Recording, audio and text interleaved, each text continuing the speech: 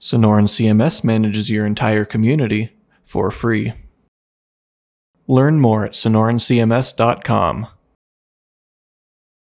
To create rosters in Sonoran CMS, first head to the Admin panel, then in the Community tab, click on the Rosters panel. Here, you can create custom and automatic rosters with whatever columns you please. To create a new roster, click on the green plus button.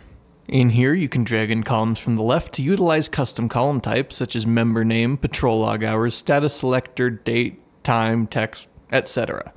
You can drag and drop them anywhere in the roster to input the column at that place. If you'd like to modify an existing column, you can click the pencil button to the right. Here you can change the name, the type, as well as alignment and who has permission to view it. Or to delete a column, click on the trash icon in the top right corner. If you'd like this roster to be associated with a specific department, you can select said department in the drop-down next to the name. This will automatically grab all the community members that hold a rank within the specified department, and will automatically generate a roster row for each one in the order that the ranks are listed within the department. This has the advantage of not requiring you to add an individual row for every member. When you're done with everything, click the green save icon in the top right corner. In the roster editor, you can also set custom roster statuses, which are used with the status selector column type. Here, you give it a name, set a color, and then click the green plus button to add it.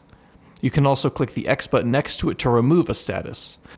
To change the status of a roster, find the roster you would like to edit, click on it, click Edit Roster Data, and then change the status. When you're done with that, click Save Member. And that is how you create and manage custom rosters in Sonoran CMS.